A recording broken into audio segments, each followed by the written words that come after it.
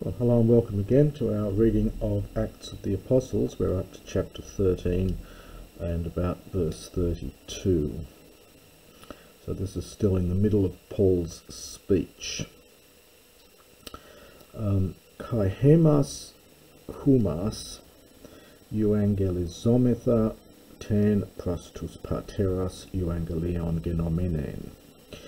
And we proclaim to you the good news, and in opposition to that is the tein evangelion, the promise. Genomenen, this is a participle, aorist participle from ginomai, so which came to pass, or which happened, so which was given perhaps to the fathers. That God ek peple roken, this is a perfect from ek plero, and it means to fulfill, literally to fill up, so fulfilled, which God, perhaps hoti here, because God completed or fulfilled. Tautain is feminine, agreeing with the evangelion, the promise. So because God fulfilled this for us, heimin, tois, technois, autone, well, the autone's in square brackets, but I'll translate it for us, their children. Anastasas, participle from anhistemi, having raised Jesus. Hos kai, as also gegraptai, it is written in the psalm, the second one, so in the second psalm. There's a variant reading here. And in fact, the verse is from Psalm 2, verse 7. So, Sue, you are my son. Semeron, today I have begotten you, from genao, perfect here, from genao. Hoti, because an este sen auton, he raised him, ek necron, from the dead. We've seen that expression before. It's literally from dead bodies, but it's just from the dead. No longer Maketi, and it's made because we've got a participle. Melonta, being about. Hypostrephein is to return, literally into corruption, that is, to go back into the grave again, and hence the body to be corrupted. Hutos, hereken hoti, thus he says that, and we get another quotation here. This quotation is from Isaiah 55:3, I think. Now the ta hosia, in the Septuagint, ta hosia is often used for the mercies. It's literally the holy things, but often used to translate the mercies, and the ta pista is secure or sure. So, for I will give to you the sure mercies, and that's probably genitive here, of David. And Paul, of course, is quoting from the Septuagint, as he often does. Dihoti, because also he says in another place, from heteros. And we get another quotation here, which seems to be linked. It's from, this one is from Psalm 16, and it seems to be linked with this other one by the use of this ta hosia, with a slightly different meaning. So I'll leave you to read the commentaries on how one connects these together, but so it's literally, I will give to you the sure mercies of David. Wherefore also it says in another place, he will not give you will not give your Holy One, idain, to see diaphthoran, corruption. So it's linking together this corruption up here and the Hosea. For David, hoop eretesas, from hoop ereteo, this is to serve. The original meaning this actually was to be an under rower, but it comes to mean a servant, or to serve. A huperetes is a lackey or something. So for David, having served in his own generation the will of God, ekoimethe, he slept. So this is from koimao, and it goes into the passive. It's almost a causative. He was caused to sleep, i.e. he died. Kai pros etethe. This is an aorist passive here from pros tithemi. So aorist passive. And he was laid pros tus parteris autu. He was laid beside his fathers. This is in the tomb. And Aden Diephtharan, he saw corruption. That is, he got buried and his body was corrupt. And God, so the one whom God raised did not see corruption. Gnoston un esto humin. This is an imperative here from the verb to be. So let there be. So let it be known humin to you. So let it be known to you, or by you, men, brothers. So my brothers, that dear tutor, on account of this, possibly this man, aphesis, forgiveness of sins, it could be through this man. So dear tutor, so know that through this man, that is Jesus, forgiveness of sins, kat engeletai, has been proclaimed, who mean to you, and from all these things. So this is agreeing back with, I think, Harmation, and from the sins which, so it goes into the genitive, gets subtracted into the genitive because we've got that's the antecedent here in the genitive. So from all the sins which you were not able to be made just by the law of Moses. So he says, through this man, forgiveness of sins has been proclaimed to you, and from all those sins in regard to which you were not able to be made just by the law of Moses. So it's slightly difficult Greek there. This is from the alpha privative plus, this is from dunamai. So you were not able, and the form of this past tense form is, it goes into the passive, but you were, it's almost you were not, well, you were not able, basically, is what it means. And you get a double augment, which is very odd here from this verb. So of which you were not able to be made just by the law of Moses. Everyone who believes, everyone believing en tuto, in this man, dikai utai, is made righteous. Blepeteun, look therefore, so note therefore, lest the thing having been spoken, this is the aorist part, the perfect participle from lego, the thing having been spoken in the prophets, so beware lest this come against you, so lest this befall you.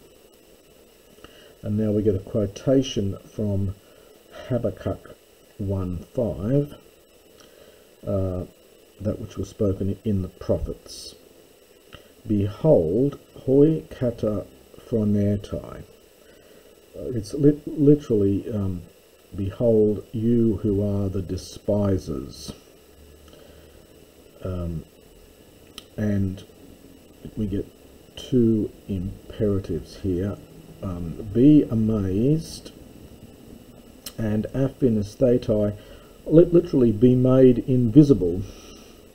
So wonder and be destroyed, because I am working a work in your days. And now this is not bold, this has been added in here, it's not part of the quotation. A work which you will never believe, even if someone might relate it to you.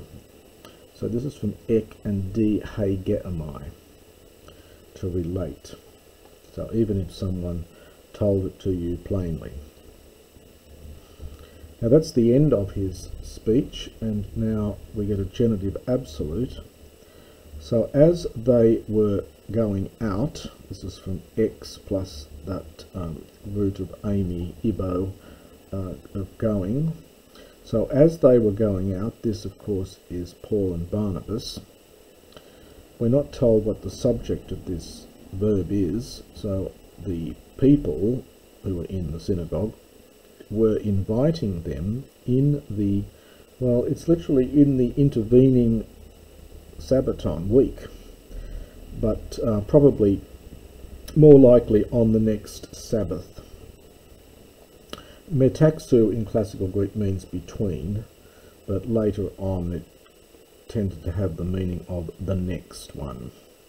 So they were inviting them on the next Sabbath, or rather they were inviting, and the grammar here is slightly odd again. Instead you'd expect them to say inviting them, but in fact it's they were inviting these words to be spoken to them on the next Sabbath. So they were asking for these words to be spoken, because this is an aorist passive infinitive here, to be spoken to them on the next Sabbath.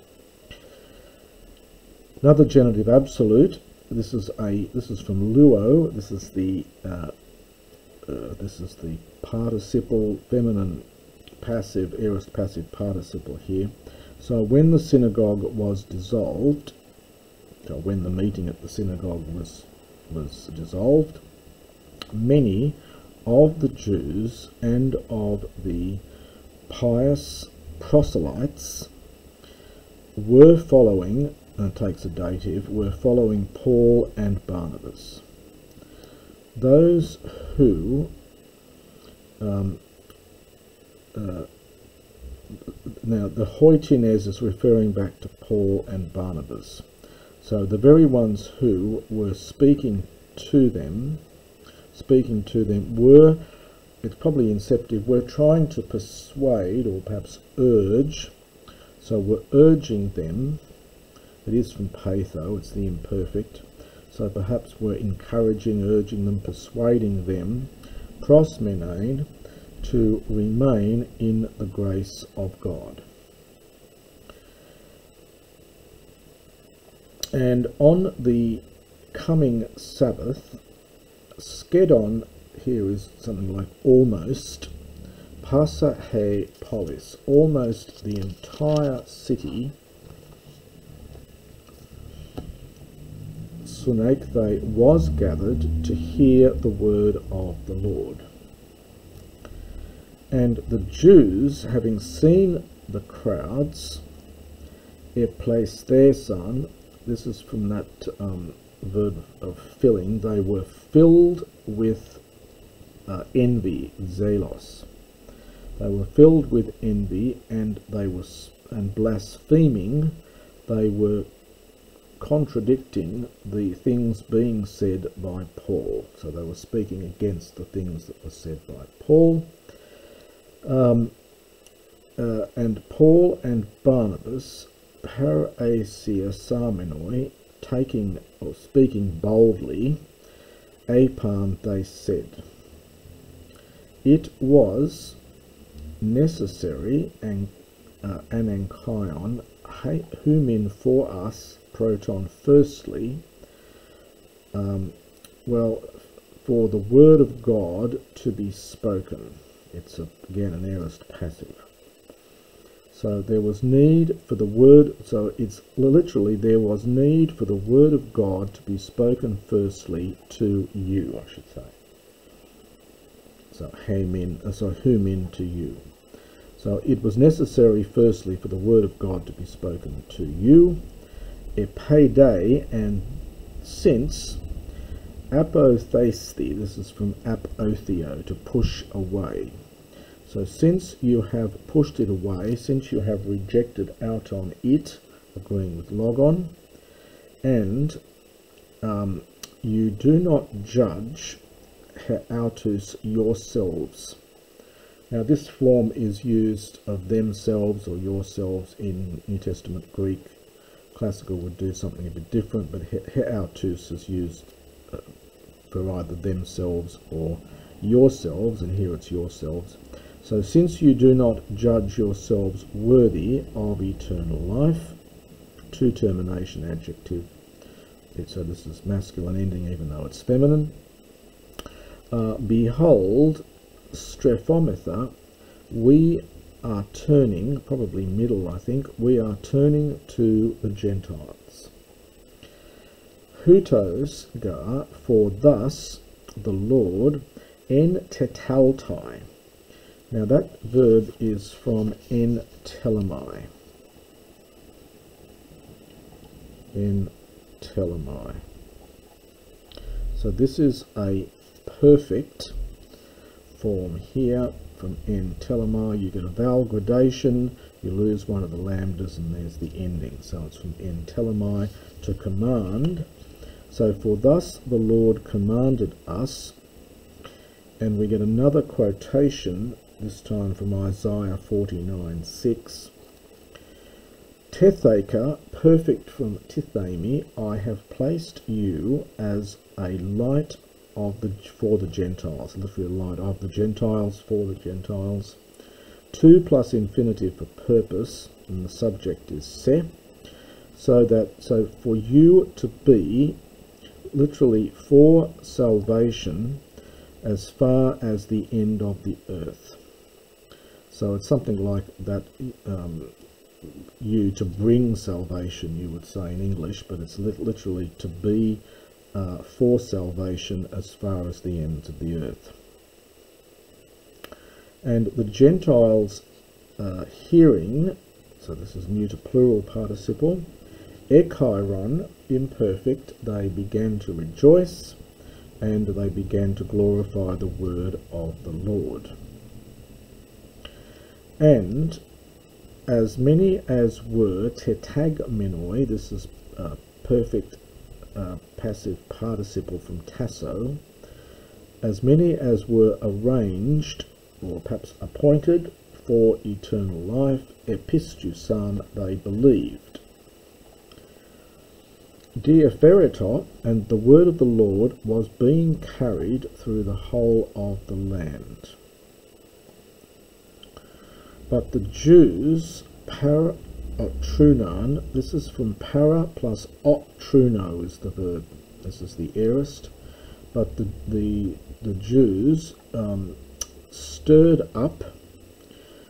Now the pious women, the believing women, the euskamonas, the well-dressed ones, so the well-to-do believing women, and the protus, the first men of the city, and they raised up a diogmos. Now diogmos is a persecution, or dioko, it's from the verb dioko, to chase after, and later Greek means to persecute.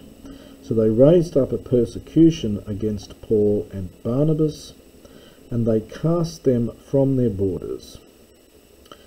But they, ek tinaxamenoi, this is from ek tinasso is the verb, tinasso is to shake, this is to shake off, Konis is the word for dust, but we also get this diminutive koniorton, for koniortos is another word for dust.